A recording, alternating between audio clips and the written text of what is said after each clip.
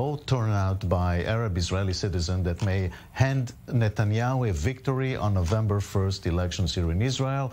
Latest polls indicate an historic low and growing apathy among Arab voters. So with me here now is also Ali Waked, head of I-24 News Arabic channel. Good to see you, Ali. Thank you, Yaakov. First of all, let's explain why this is so important. What's the situation with the Arab vote?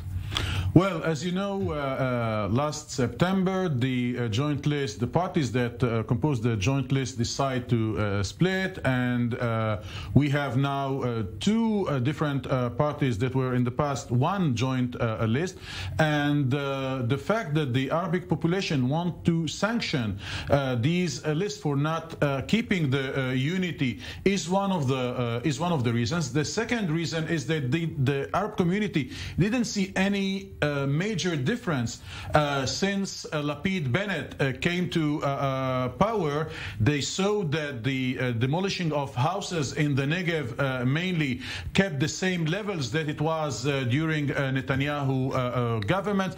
The fact that having an Arabic political party within the coalition didn't contribute to a major change in the situation in the state of Arab Israelis, all these elements, but mainly the fact that the joint list split made the Arab unsatisfied, willing to sanction the Arab politicians and sanctioning the Arab stay at politicians. home, not going to vote, and that, according to the power struggle in Israeli politics, will give the right wing a victory.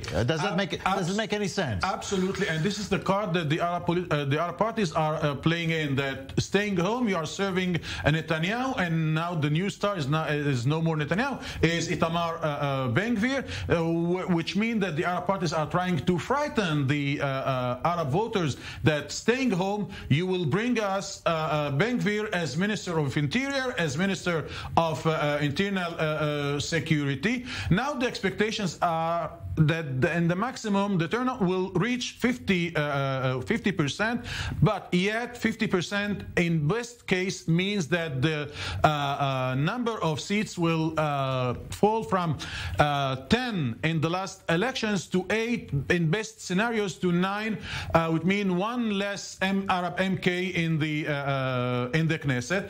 But some polls of the parties anticipate that two lists will disappear, not only Balad, which have difficulties to reach the 3.25 eligibility level, but also Hadash-Ta'al, the party of Ahmad Tibi and company, might not reach the Knesset if the turnout levels stay as it is now. Yeah, Amir, so Israeli politics, original.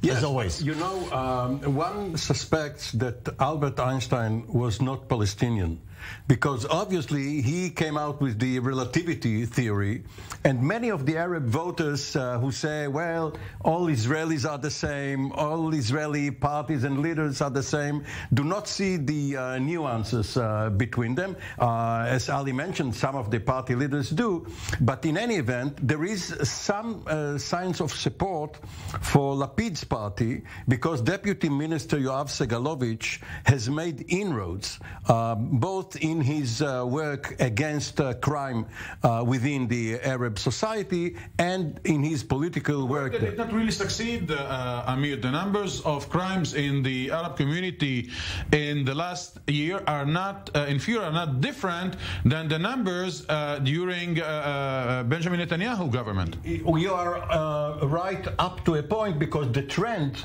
at least is positive. Yes, the numbers are very negative, but the trend seems to be positive, and Segalovich has some support. Whether this will be translated for a vote for Yesh Atid remains to be seen. But there is some sympathy. And we need to know that Mr. Lapid is rethinking visiting Nazareth after hearing that there will be protests against his visit in the biggest Arabic city in Israel.